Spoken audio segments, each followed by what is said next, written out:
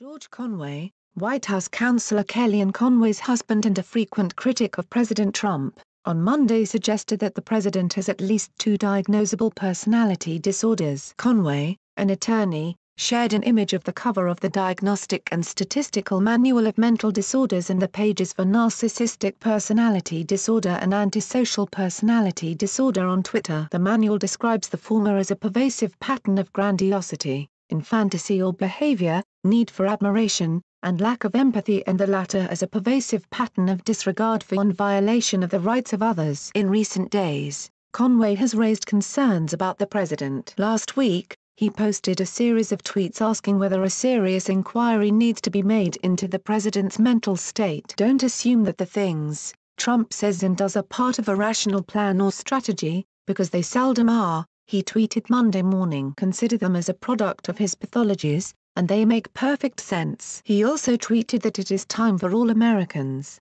including the media, Congress and administration officials, to be thinking serious about Trump's mental condition and psychological state. A pinned tweet on Conway's profile reads, "His condition is getting worse.